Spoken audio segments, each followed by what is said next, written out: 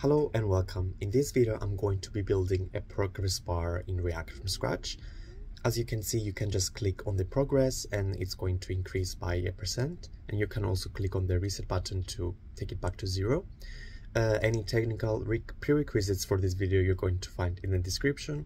And this is a very good tutorial for beginners or any others that might want to build a progress bar in React. So yeah, let's get started. So yeah, I'm in the Visual Studio Code and I'm going to do npm create vid in order to create our template vid app. And then I'm going to choose the name, which is going to be the default. I'm going to choose React and JavaScript as our technologies. And then I can do npm install in order to install some dependencies that we're going to need. Right, and now I can do npm run dev. So we can see our app is up and running. And I'm not gonna need everything from this template app, so I'm going to delete some stuff, the assets and the app.css. And I'm also going to delete the CSS that I won't need for this. And then I go to app.jsx to delete all the code basically, except the main div. Nice. And now I can test that it's working. There you go. And then I can create my first component, which is going to be the progressbar.jsx, generate some template component code, and I can go back to the app.jsx in order to import this to the main div.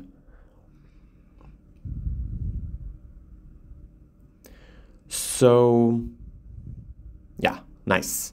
There you go. The progress bar is up and running. And then I can start basically changing the HTML inside the progress bar component. And I'm going to put a class name first of a container. And then I'm going to create another div with the class name of progress bar. There you go. And then another div inside of that, which is going to have the class name of progressbar fill. Nice. And for now, I'm going to put some text, but it's going to be the progress bar later on that you're going to see. And then I'm going to create another div with the class name of progress label. And then inside, I'm going to put some placeholder, basically %. And below that, I'm going to create a button, which is going to be the progress button. And I'm going to copy and paste this below in order to create also the reset button. So we have the very ugly user interface right now.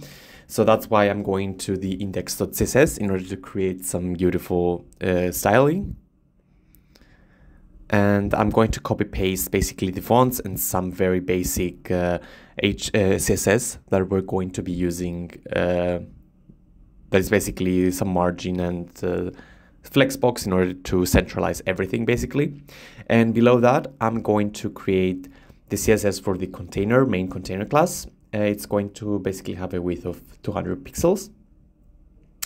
And I also want to have a margin top of 200 pixels because we want it to be in the center so we can see a bit better. And then we can create progress bar, the CSS right here, and the width is going to be 100 pixels.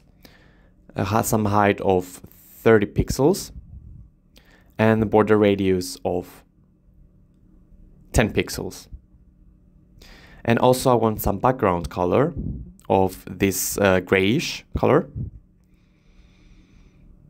And then I want to have some margin bottom of 10 pixels. Nice. So you can see the progress bar, and I can also delete this text, this placeholder text, so it doesn't, so it's not in the way. There you go. Now it looks better. And I'm going to continue with the next class, which is the progress bar fill. And here I'm going to have a height of 100%. and border radius of 10 pixels, some background color of this hashtag to ECC71, this green, which means that our bar is filled in basically. And then the next thing I'm going to do is, I can go right here and continue with the transition, because we're going to have like a transition effect of, you know, when it's being filled in, I want it to be like more like smoothed in. That's why we're going to use ease out with half a second. And then I'm going to change the progress label class.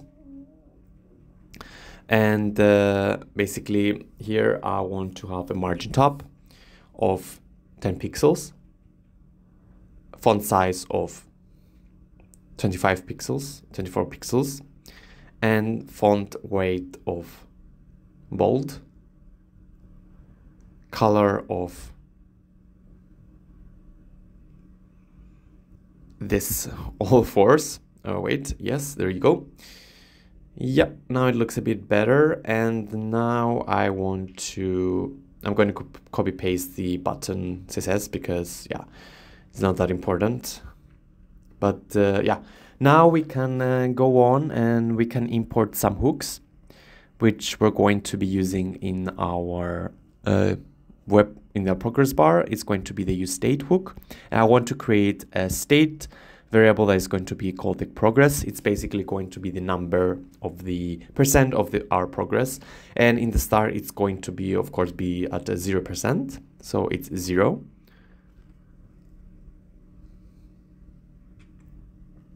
And I can change this. I can remove the 50 right here and put the progress. Nice.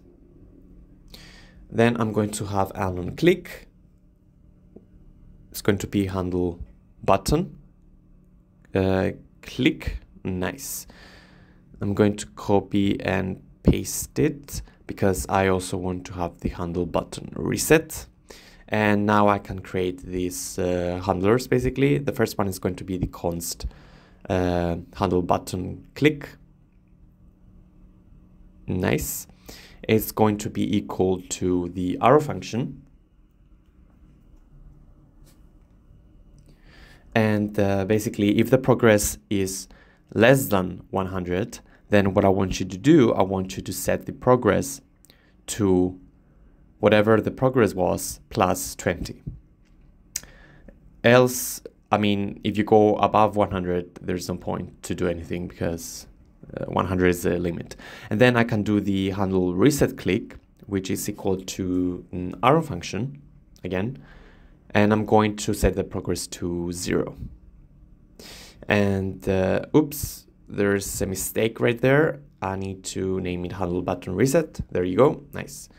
And what I want to do next is I want to know the color of the, depends on the color of what, on the progress, on what color you're going to see. So if it's less than 40%, I want it to be color of this red kind of color. It means, basically it means that we're pretty low on percent. Else if the progress is less than 70, then I want you to change to this orange color, which you're going to see soon. And finally, if, it's going to be green if the other two are not, if we're above basically the 70%.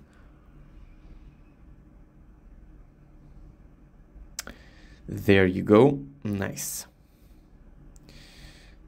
So now I need to put the styling in the progress bar. I want to have a width of this. I copy paste it because it's just the quotes and $, curly brackets progress %, and then background color. I want basically use the get color to return the color that I'm I want. So there you go, it works. And yeah, thank you for watching. If you have any questions, please leave them in the comments and please subscribe for more videos. Thank you.